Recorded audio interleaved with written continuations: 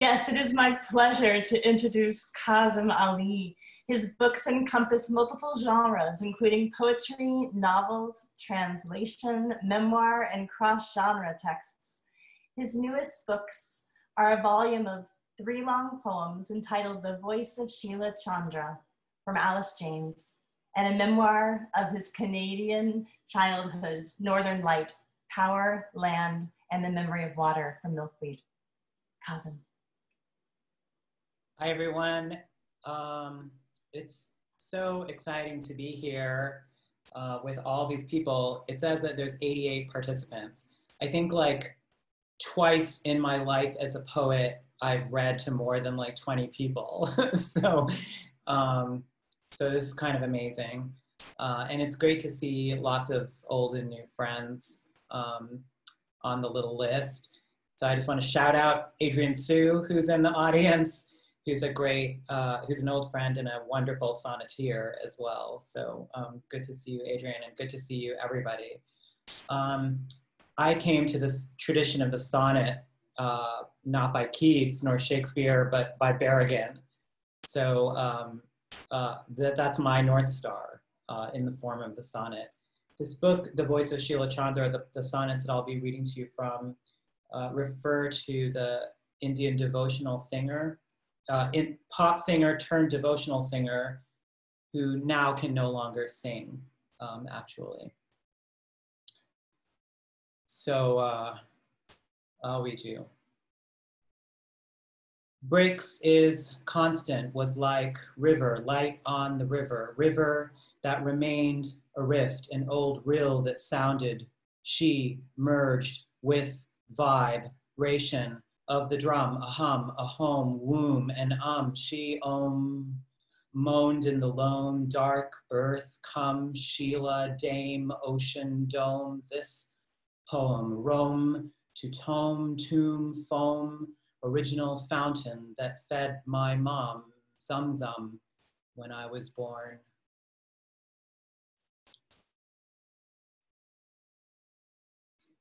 No more will I listen to other than a single note moaned, not known.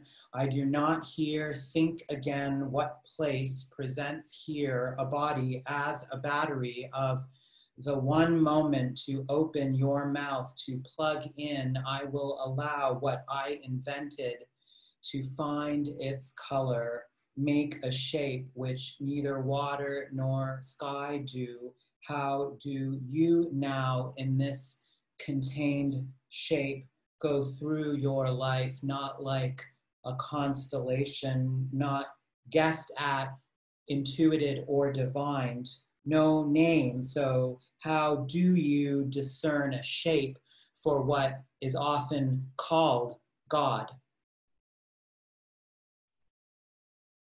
Ocean is a dress a woman might wear, like I would wear, with dark lips and smoky eyes, like the vow I abandoned in the hills last time I signed up for math and anger.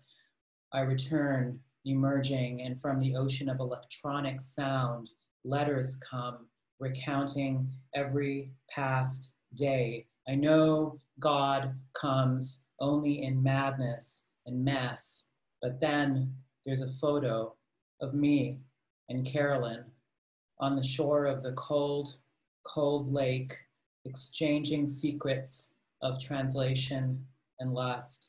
Sitting down on the bench, I take refuge in the Lord of time, Lord of the storm.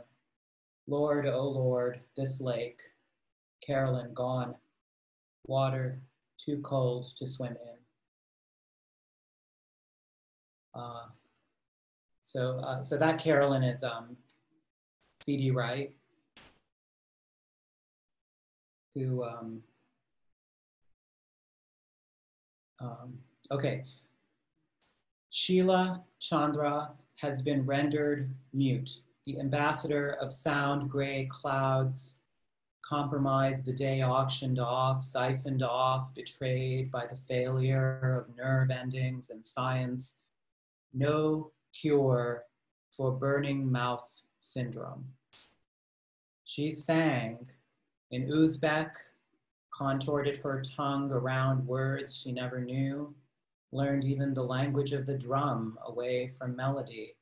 There is only harmony in the outer districts of the city of sound, ordinary spaces, empty bandstand, atonal landscape, seas, surface in the morning, before the day traffics its contours.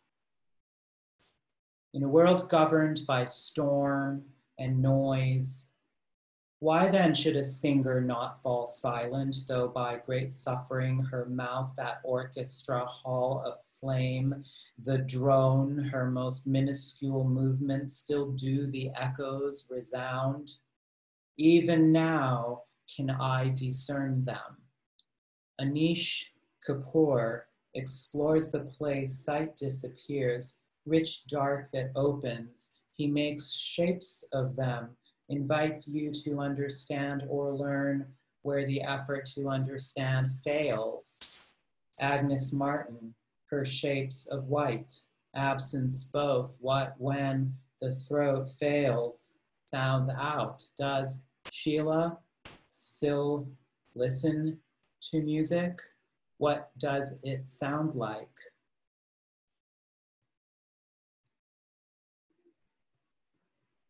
So one thing you're going to notice about these sonnets, my dears, is that there are multiple turns within them, not a single one.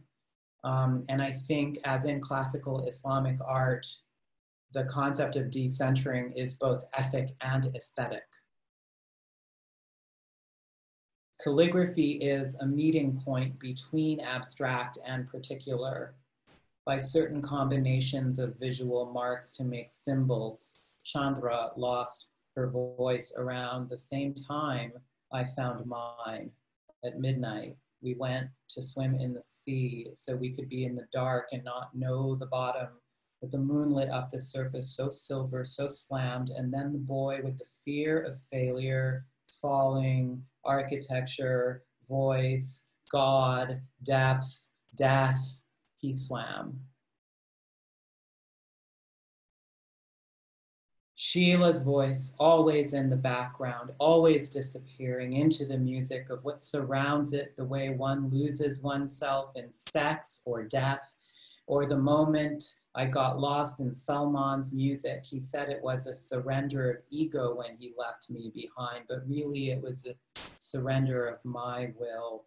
Words too have God inside, but for the prize of the body, they do not compete. Cannot hold the storm of time, cannot hold the line. Do I touch the ocean inside? Will my family come to my funeral? And then I'll just close with these little time.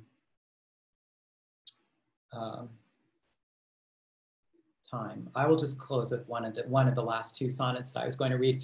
There's one that I was going to read that I'm not going to read to you. You will have to buy the book. Haha. Okay. Oh, in the house of Sheila, Chandra, silence do not reign. Sheila, Chandra's voice that swells of sun, I am one, what word quells? The chords in the box, the mouth, throat, third voice sought, do not rain and rain my hands, hand me the rain, will you sing, can you swing your votes, vox, fox, in the hausa I learned scripture, stripped her in the roost, roused, all the birds to the blue, the moon, sun, singer, singes, now the world, sound, some, echo, wind, echo, wing.